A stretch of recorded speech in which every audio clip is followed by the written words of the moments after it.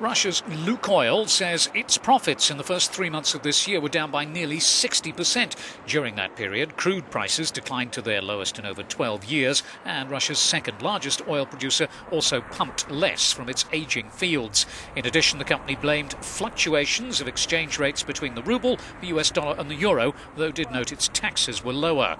Lukoil did increase output in Iraq, where it is helping develop oil fields, and where it said the Baghdad government is now starting to repay large accumulated debts.